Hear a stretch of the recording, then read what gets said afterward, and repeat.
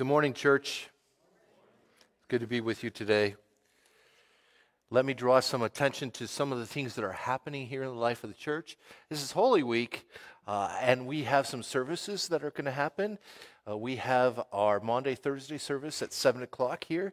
For those of you who are helping with that, we're going to have a practice at 7 o'clock on Tuesday, but our service is going to be Thursday at 7 with a live portrayal of the Last Supper. Then we also have our Good Friday service over at the 12 Apostles service at 8 p.m. We're involved with that as well, so that should be a great time of remembering the words of Christ. Then Easter Sunday, we have a service at 6:30 in the cemetery, sunrise service, followed by a 9:30, 8 o'clock, and 11 service here to celebrate the resurrection. We also have our spring rummage sale that is coming up on April 27th, 28th, and 29th. So you may want to start rummaging through your stuff at home to see what you could share with us to help raise some funds for the church. Cracker Jacks, Slim Jims, and hand lotions are what we're collecting right now to support our troops. And this evening for youth group, we're going to have an Easter egg dash. And that'll be a lot of fun, stuffing some eggs and giving them to some folks in the neighborhood. And then also our Grow Kids happens from 6 to 7:30. Tiffany wanted to let me know, anybody who was involved with the Easter egg hunt, we are having a debriefing meeting tomorrow at 5 in the community room. Any other announcements that we need to, Almeda? Oh yes, the mac and cheese dinner. We're going to have a competition like we've done in the past for, we did this last year for our mac and cheese, and if you remember, Tiffany won, so we need to take her down a little bit this year. That will happen right after the one service Sunday, which is April 23rd. We'll have our mac and cheese cook-off right after the service. Also, she wanted to let me know that we are having the Cans for Wishes, right? Coming in and talking with the youth group on the 16th. So we are collecting cans. If you have any cans, bring them in, and we'll make sure that they go to Cans to Wishes. Any other announcements to be made at this time? Well, let's begin our worship service this morning by sharing together the last Lenten symbol, which is the sponge and the spear. If you're able to, stand as we celebrate this time. The spear and the sponge. Later, knowing that everything had now been finished, and so that Scripture would be fulfilled, Jesus said, "I am thirsty." A jar of wine vinegar was there, so they soaked a sponge in it, put the sponge on a stalk of hyssop, and lifted it to Jesus' lips. When he had received the drink, he said, "It is finished." With that, he bowed his head and gave up his spirit. Now it was the day of preparation, and the next day was to be a special Sabbath, because the Jewish leaders did not want the bodies left on the crosses during the Sabbath. They asked Pilate to have the legs broken and the bodies taken down. Broke the legs of the first man who had been crucified with Jesus, and then those of the other. But when they came to Jesus and found that he was already dead, they did not break his legs. Instead, one of the soldiers pierced Jesus' side with a spear, bringing a sudden flow of blood and water. The man who saw it has given testimony, and his testimony is true. He knows that he tells the truth, and he testifies so that you also may believe. These things happened so that Scripture would be fulfilled. Not one of his bones will be broken. And as another Scripture says, they will look on the one they have pierced. Let's join together with our opening hymn, Hosanna, Lauda, Hosanna.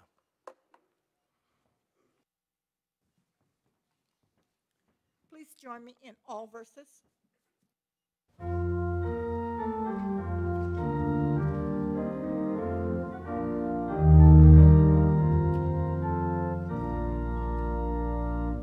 Oh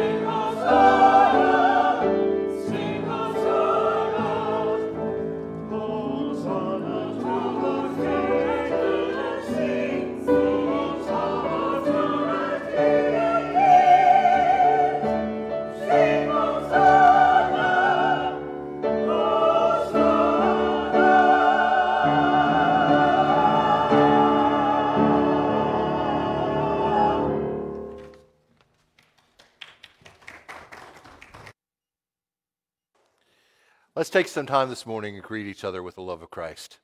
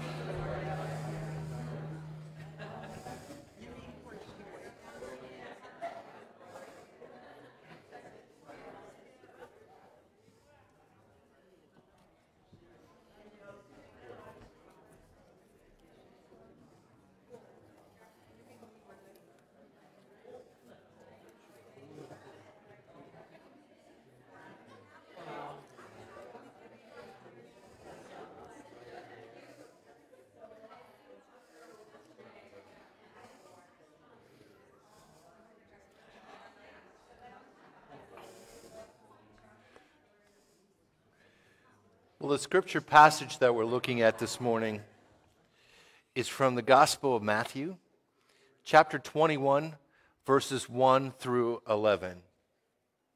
And this is how it reads, the Word of God. As they approached Jerusalem and came to Bethphage on the Mount of Olives, Jesus sent 2 disciples, saying to them, "Go to the village ahead of you, and at once you will find a donkey tied there with her colt by her. Untie them and bring them to me. If anyone says anything to you, say to that, the Lord needs them, and he will send them right away." This took place to fulfill what was spoken through the prophet. "Say to daughter Zion, see your king has come to you, gentle and riding on a donkey and on a colt, the foal of a donkey." The disciple went and did as Jesus had instructed them, and they brought the donkey and the colt and placed their cloaks on them for Jesus to sit on. A very large crowd spread their cloaks on the road, while others cut branches from the trees and spread them on the road. The crowd that went ahead of him and those who followed shouted, "Hosanna to the Son of David! Blessed is he who comes in the name of the Lord! Hosanna in the highest!" And when Jesus entered Jerusalem, the whole city was stirred and asked, "Who is this?" The crowd answered, "This is Jesus, the prophet from Nazareth in Galilee." This is the word of God for the people of God. Thanks be to God.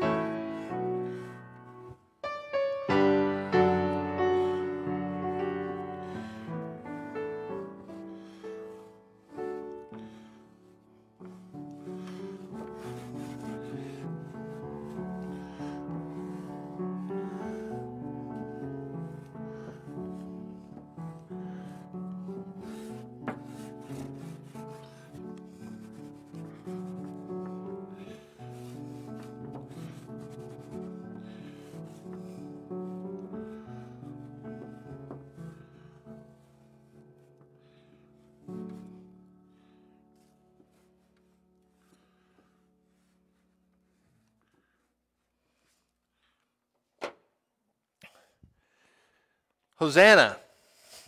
Hosanna in the highest. We hear that on this Sunday, right? This Palm Sunday. Jesus enters into Jerusalem on a donkey, which fulfills Scripture and shows his servanthood. It says in Zechariah 9:9 that a king would ride a donkey into Jerusalem. And this is what he hears. He's facing the end of his life, and he hears, Hosanna in the highest. And the people are welcoming Jesus as king. They're throwing their garments on the ground, which signifies or symbolizes that they recognized that he was royalty. The people are finally getting it. And they say, Hosanna, Hosanna, which if you translate it, it means, God save us, we pray. The people did not want to face their demise anymore or any more struggles. They wanted to be saved. This was Jesus' theme song, if you will, as he entered into Jerusalem that day. Save us, we pray. Hosanna. But save us from what? What did the people need saved from? Many were looking at Jesus as being some kind of political warrior to save them from the Roman oppression that they were in. But looking back as people of 2023, we knew that Jesus came to save people from their own damnation. Jesus came to bring salvation for all mankind. But the question is then, what did they need to be saved from? You know, one of the things that I have read or I've heard lately is that we don't talk enough about hell in church. I hear people tell me, Pastor, what people need is a good fire and brimstone sermon. These people want me to tell people that they are going to hell if they don't shape up. Of course, the people that tell me this are usually not the ones that are thinking that they need hell. It is always them, the homosexuals, those bums who won't get jobs, those people who seek their own demises, druggies, the abusers. Well, folks, as I read Scripture, and I do that a lot in my occupation, I don't see an us and them. I see a we. We are all in this together. It is all who need saved. For God so loved the world. We know that scripture, right? John 3:16. And if we look at the word world there and translate it from Greek to English, it is the word cosmos. And it means all of us. Jesus came to save all from their sin. But again, what is Jesus saving us from? That is the hard thing for us to talk about. We need to talk a little bit about that today. Some elephants in the room. You know, one of the things that Jesus came to save us from is death. Death. It's a hard thing to talk about because you know what? Death is permanent. Since my parents died in recent years, 10 years ago actually for my dad this coming June, goes fast. Death has been something that I have thought a lot about in the past few years. When someone close to you dies, it makes you realize that death does happen. But until you lose someone who's close to you, a lot of times it is something that happens to other people and not to me, right? Right? I always have this feeling too that they're going to come back, that they've been on a long vacation and they're going to come strolling into my driveway to welcome me and to be with me. Because people always come back, right? Well, not in this lifetime. Death is permanent. My mom and dad and everyone else who has died will not be back until the time of Jesus' return. It is very permanent. Hell is another thing that we don't like to talk about. Hell is something else that we face, right, in our human state. It is a dark and awful place. The scripture shows us in Jesus' teaching that hell is a place where in hell you can see heaven, but in heaven they cannot necessarily see you. There's a separation, a chasm. Jesus also teaches us in his parables that the people in hell are really, really thirsty and just want a drop of water. And there is no relief from that thirst. Hell is referred to and compared to a lot of times in Scripture to a place called Gehenna. It was a place that existed in the time of Jesus. It was a dark and lonely place. Child sacrifices were made there, and there was a constant fire burning. And it was full of worms and maggots. It was a burning garbage dump. That gives us a picture of what the Gospels suggest that hell would be like. A burning, maggot-filled garbage dump. And you know what? It is what you and I deserve without the grace of Christ. There are other pictures of hell too. We have some contemporary pictations of hell throughout media and stuff. I saw an interesting presentation of hell one time in a show, if you remember the show, called The Twilight Zone. Anybody remember that show? It was a show that was an anthology show, and it had different people on it, each episode a different story. And in this one episode, it showed a thief who had been caught by the police. He is shot and killed, and he has shown his life in front of him, and he has done nothing right. He lived a life where he cheated, and he did just bad things. And he ends up in a place where he gets everything he ever wanted. He wins all the time at the casino. He has an endless supply of money. He has beautiful women falling for him. He can't figure it out. Why has he made it into heaven? He's getting everything. It soon drives him nuts that he gets everything that he wants. Even when he says, I want the thrill of robbing a bank, they all arrange it for him so that he can succeed. It drives him nuts. There is no chance of him getting into trouble. Everything goes right, and it starts to drive him nuts. And he starts to ask the people in charge of this place called that he was at if he could get out of heaven and go to the other place. And he is told he is in the other place. He is in hell.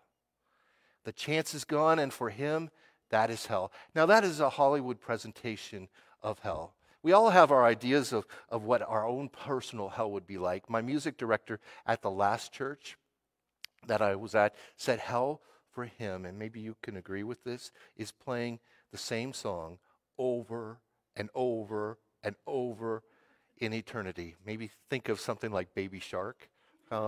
Think about that. I told him hell for me would be having to draw Hello Kitty for the rest of my eternity. I'm not a big fan of that.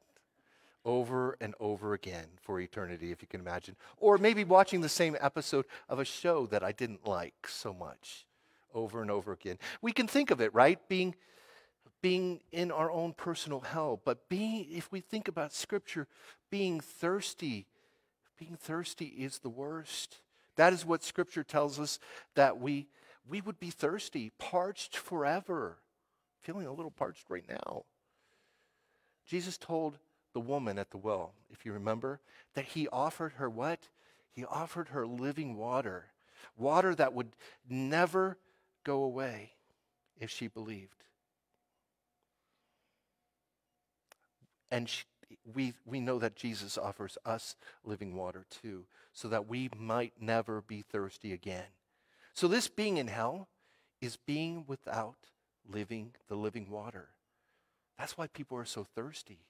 This is what perishing means. Being without the living water, perishing. Being without God. God sent his Son so we would not what? We would not perish, right? Now you might be saying this morning, okay, I understand that Jesus saves us from death. He saves us from hell.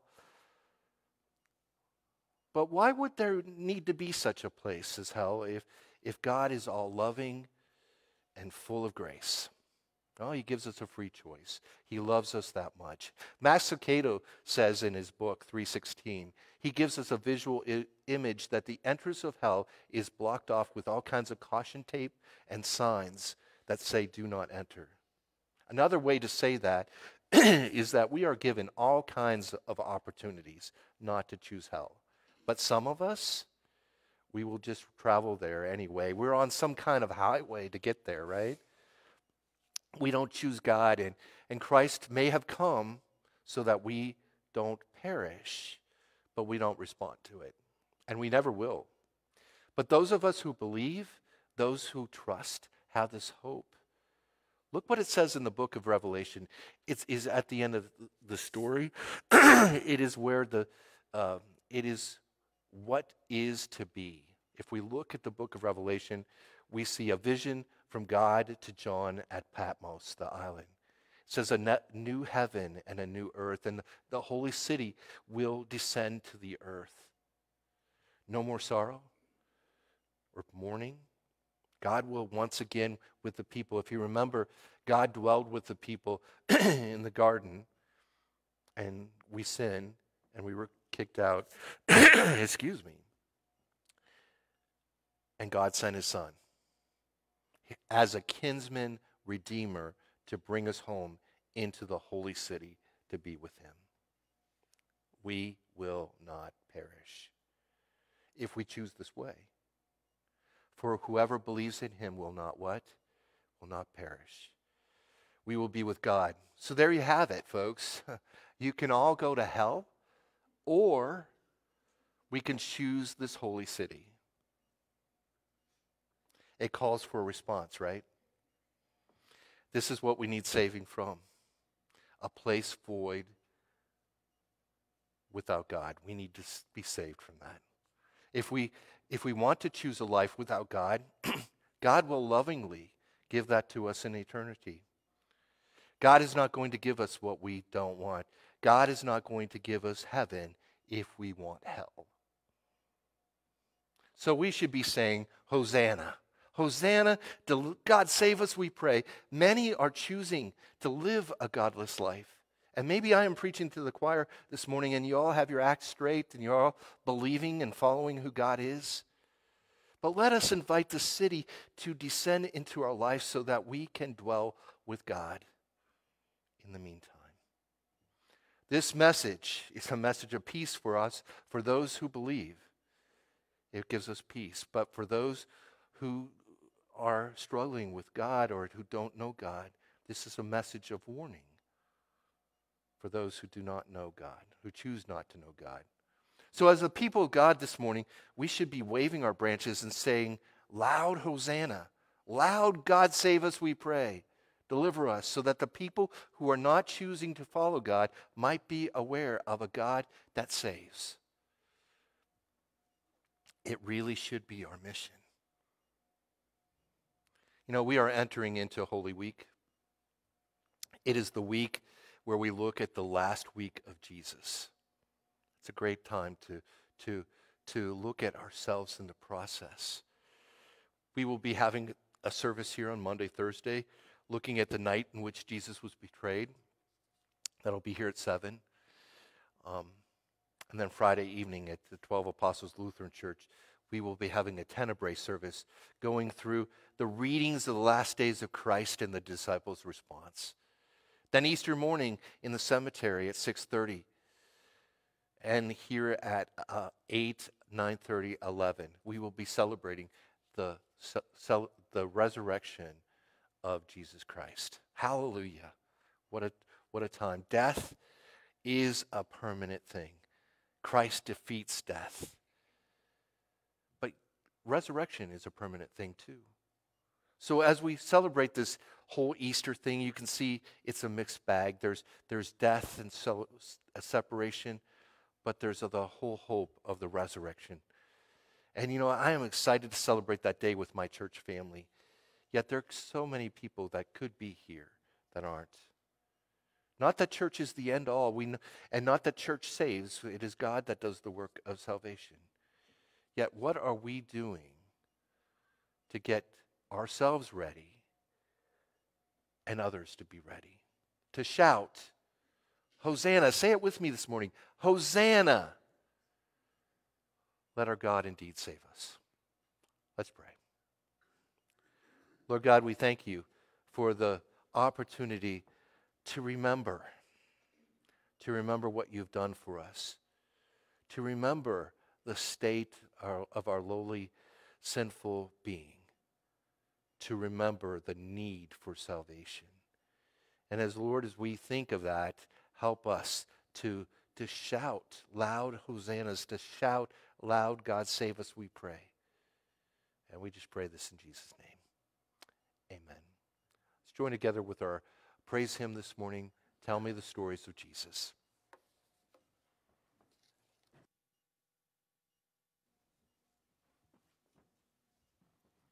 Please rise and join me in all verses.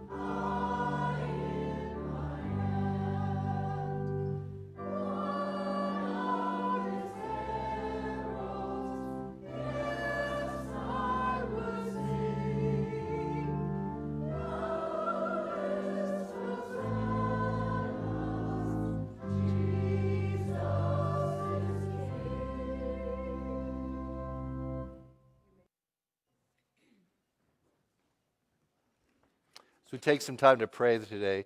Is there anything that we need to be celebrating? Anything that we need to be praying for?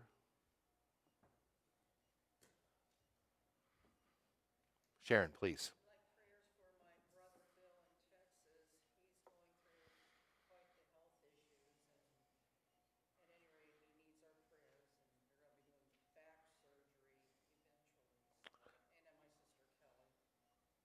So Bill and Kelly, we need to be praying for.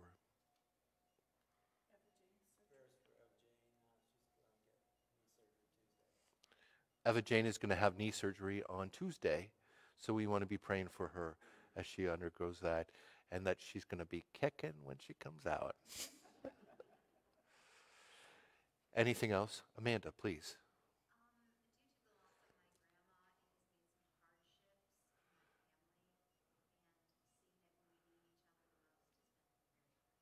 Okay, so peace in your family. Absolutely. Lois, please. Prayers answered. Hallelujah. That's always a good thing to lift up. Please.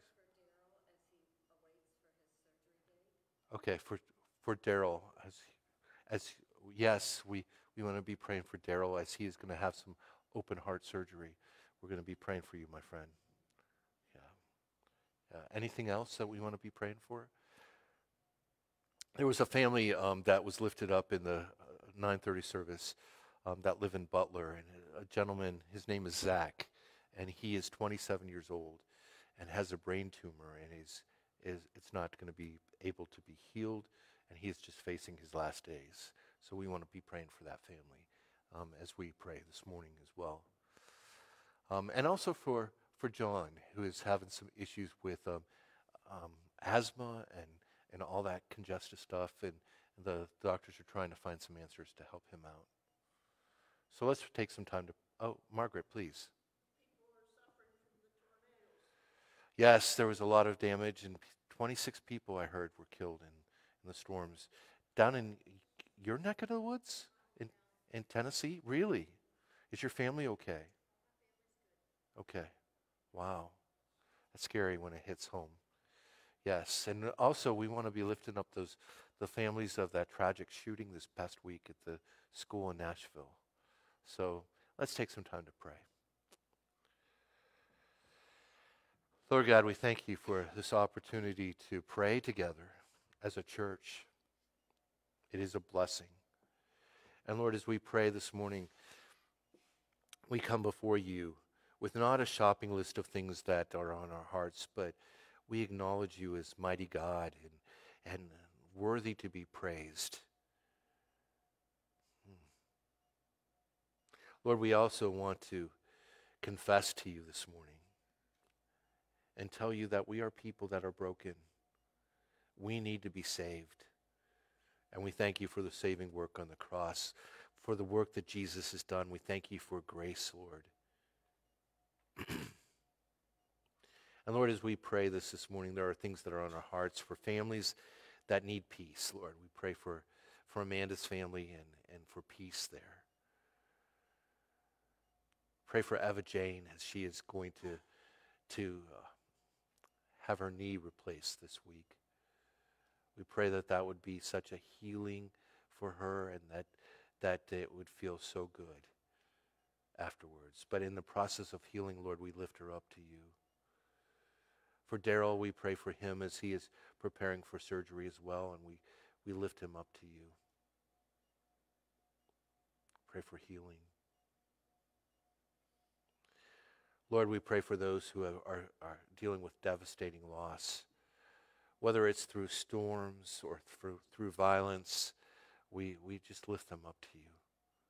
Pray for peace. We pray that these folks might see the love of Christ even through these bad situations. In spite of these situations. We pray for John, who is going through some testing right now to see what the doctors can do for him. Pray that the right medication would come forth. And we pray for peace in the midst of that. And Lord, as we pray all this morning, we thank you for Jesus. We thank you for his work on the cross. We thank you for the many things that he has shown us in who he is, who he was. And Lord, one of the things he showed us how to do is how to pray. And we thank you for that prayer. And what a great thing it is for the church to pray it. And we say together, Our Father, who art in heaven, hallowed be thy name. Thy kingdom come, thy will be done, on earth as it is in heaven. Give us this day our daily bread, and forgive us our trespasses, as we forgive those who trespass against us. And lead us not into temptation, but deliver us from evil. For thine is the kingdom, and power, and the glory forever. Amen. So as we continue to worship today, let me remind you that part of worshiping is giving. And if you feel called to be part of our offering this morning, the offering plates are near the door. But let's continue to lift up praises to God as Jen comes forth to play our offertory. Let's remember and give praises to a God that has given us so much.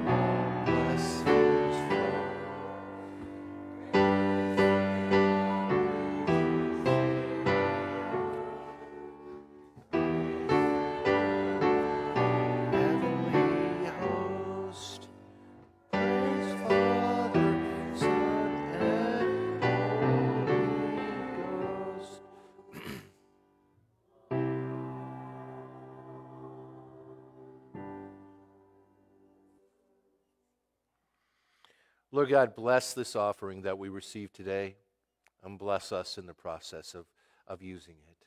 May we shine your kingdom through what we do. And we just pray this in your name. Amen. You may be seated. One of the blessings that we get to do during this season, and what a great way to shout Hosanna, is by sharing together with a holy sacrament, the sacrament of communion. So let's prepare our hearts as we prepare for this holy and sacred time. Christ our Lord invites to his table all who love him, who earnestly repent of their sin and seek to live in peace with one another. Therefore, let us together confess our sins before God and one another. Merciful God, we confess that we have not loved you with our whole heart. We have failed to be an obedient church. We have not done your will. We have broken your law. We have rebelled against your love. We have not loved our neighbors, and we have not heard the cry of the needy. Forgive us, we pray. Free us for joyful obedience through Jesus Christ our Lord. Amen. Hear the good news. Christ died for us while we were yet sinners. That proves God's love towards us. In the name of Jesus Christ, you are all forgiven. Glory to God. Amen. The Lord be with you. Lift up your hearts. Let us give thanks to the Lord our God. It is right and good and joyful thing, always and everywhere, to give thanks to you, Father Almighty, creator of heaven and earth. From the earth you bring forth bread and create the fruit of the vine. You formed us in your image, delivered us from captivity, and made a covenant to be our sovereign God. You fed us manna in the wilderness and gave us grapes as evidence to the promise of the promised land. And so, with your people on earth and all the company of heaven, we praise your name and join their unending hymn. Holy, holy, holy Lord, God of power and might. Heaven and earth are full of your glory. Hosanna in the highest. Blessed is he who comes in the name of the Lord. Hosanna in the highest. Holy are you, and blessed is your Son, Jesus Christ. When we turn aside from your way and abused your gifts, you gave us in him your crowning gift. And emptying himself that our joy might be full, he fed the hungry, healed the sick, ate with scorned and forgotten, washed his disciples' feet, and gave a holy meal as a pledge of his abiding presence. By the baptism of his suffering, death, and resurrection, you gave birth to your church, delivered us from slavery to sin and death, and made with us a new covenant by water and the Spirit. On the night in which he gave himself up for us, he took the bread, gave thanks to you, broke the bread, gave it to his disciples, and said, "Take, eat, this is my body which is given for you. Do this in remembrance of me." And when the supper was over, he took the cup, gave thanks to you, gave it to his disciples, and said, "Drink from this, all of you. This is my blood of the new covenant, poured out for you and for many for the forgiveness of sins. Do this as often as you drink it in remembrance of me." And so, in remembrance of these, your mighty acts in Jesus Christ, we offer ourselves in praise and thanksgiving as a holy and living sacrifice in union with Christ's offering for us as we proclaim together the mystery of faith. Christ has died. Christ is risen. Christ will come again. Pour out your Holy Spirit on us gathered here and on these gifts of bread and wine. Make them be for us the body and the blood of Christ, that we may be for the world the body of Christ, redeemed by his blood. By your Spirit, make us one with Christ, one with each other, and one in ministry to all the world, until Christ comes in final victory and we feast at his heavenly banquet. Through your Son, Jesus Christ, with the Holy Spirit, in your holy church, all honor and glory is yours, Almighty Father, now and forever. Amen.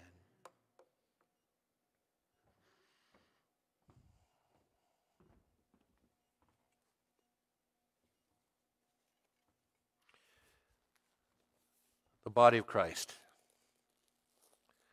broken for you.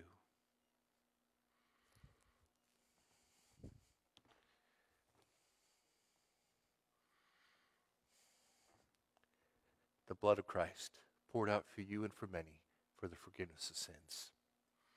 The United Methodist Church practices what we call an open table.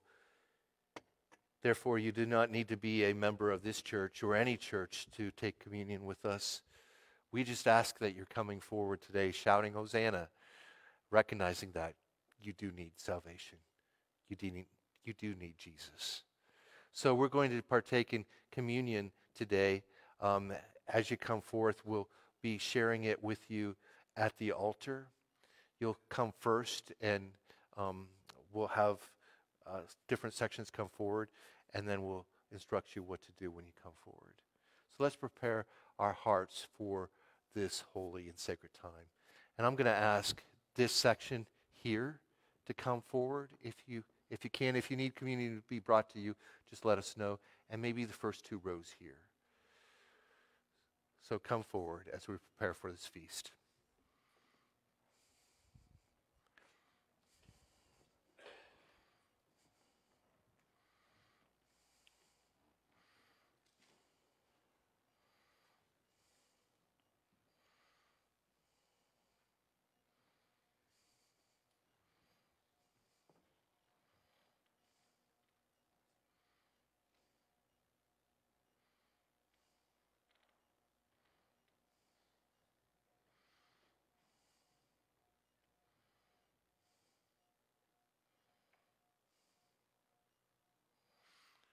You may kneel if you're so able.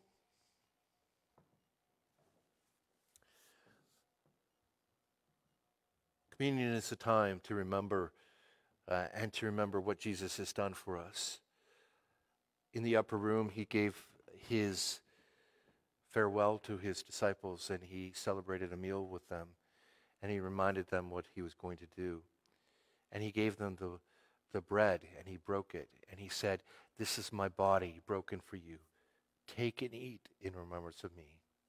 Let's do likewise. Take and eat in remembrance of Christ. That same night, he took the cup and he gave thanks for it and said, "This is my blood poured out for you and for many for the forgiveness of sins. Take and drink in remembrance of me. Take and drink in remembrance of Christ."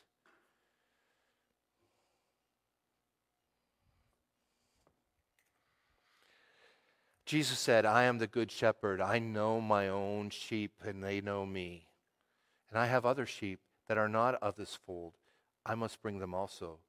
So there will be one flock, one shepherd. Arise and go in peace, and may the voice of the good shepherd be your comfort in sorrow and your guide in happiness." Amen.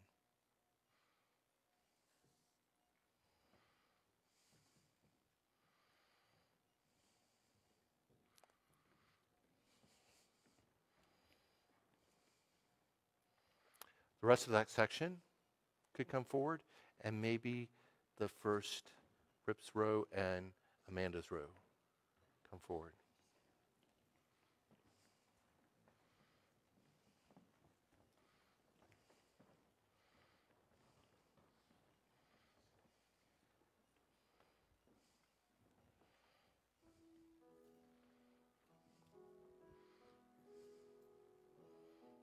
There should be enough here. You may kneel if you're so able.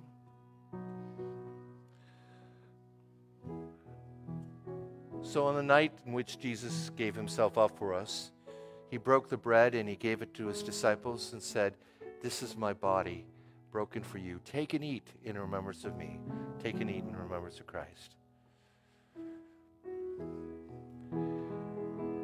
That same night, he took the cup, gave thanks for it, and said, "This is my blood poured out for you and for many for the forgiveness of sins. Take and drink in remembrance of Christ."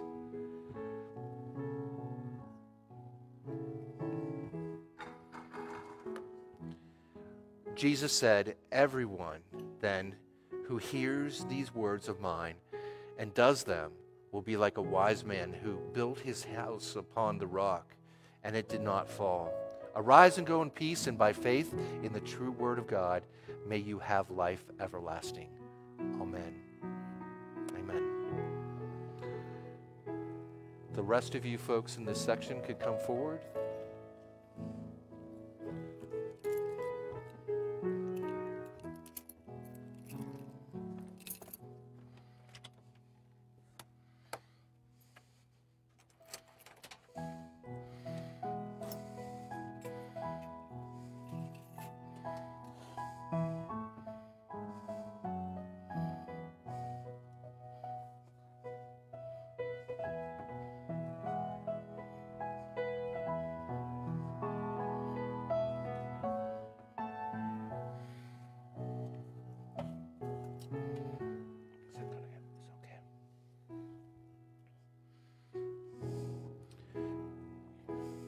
You may kneel if you're so able.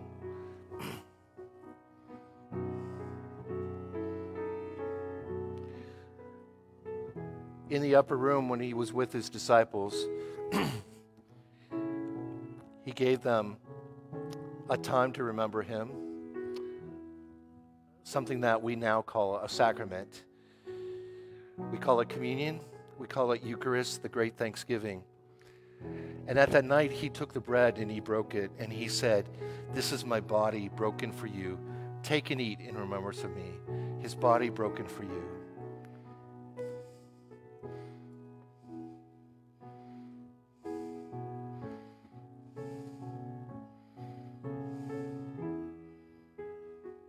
That same night, he took the cup and gave thanks for it and said, "This is my blood poured out for you and for many for the forgiveness of sins. Take and drink in remembrance of Christ."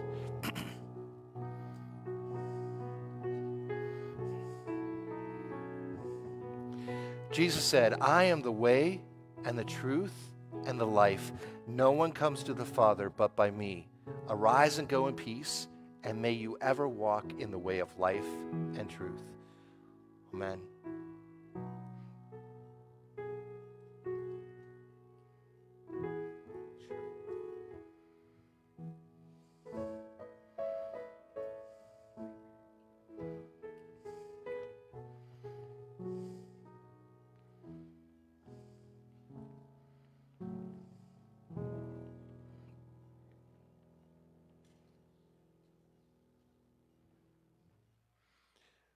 Now the rest of you folks,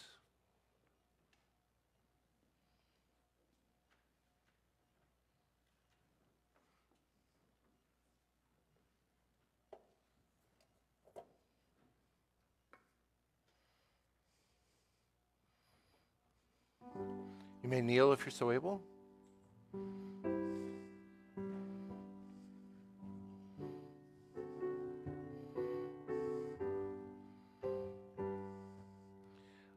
On the night in which he gave himself up for us, he took the bread and he broke it, and he said, "This is my body broken for you. Take and eat in remembrance of me."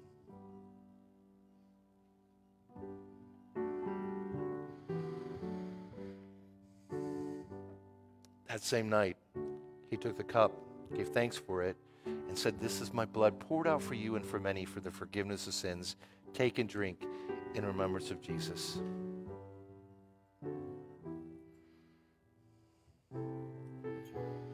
Jesus said to them, "I am the bread of life.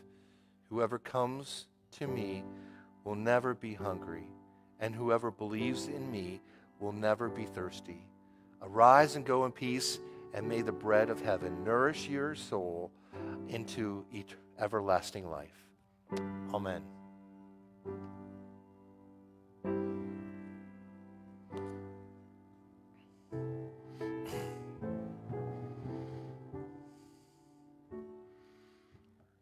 Let's pray. Lord God, we thank you for the sacrament of communion. And as we celebrate it today, help it to nourish us, to do the work of the Holy Spirit, the work of the Son, the work of the Father. And we pray that it would encourage us, that it would nourish us to do it through your Holy Spirit. We pray this in Jesus' name. Amen. Let's join together with our closing hymn this morning. All glory, laud, and honor.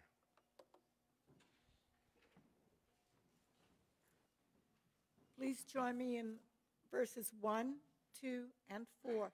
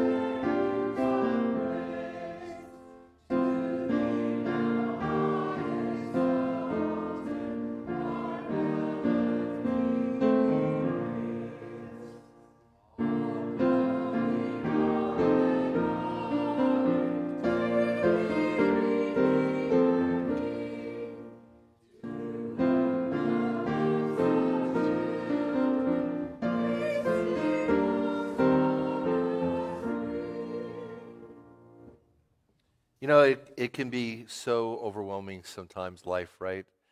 We can be so distracted that we forget that we need to be delivered each and every day. And just know this, too, that your church is praying for you, whatever you're going through. If you need to this morning, want to take some time and spend at the altar, you're more than welcome to. We're not going to chase you out of here anytime soon. But let's go forth into this holy week, shouting Hosanna, knowing that we need to be delivered, knowing that we have a God that indeed wants to save us, knowing that we have a church that loves us along the way, knowing that the grace of Christ is there with us, the love of the Father, and the work of the Holy Spirit. Let's go forth in peace. Amen.